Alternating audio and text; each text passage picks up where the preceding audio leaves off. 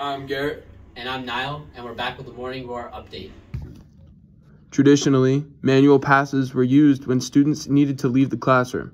In the fall, a new system called e-hall pass was initiated. E-hall pass is an electronic system where students can request a teacher to leave the classroom for whatever intended purpose. Once the teacher approves the pass, the system times how long the student was out of the classroom. This was created to help the efficiency and reduce the traffic in the hallway. In the short time that this new pass system has been implemented so far, this system has become a main part of LHS. The long tradition of manual passes has been placed in the passive school tradition, and e-hall pass marks the age of technology and creation that we are in today.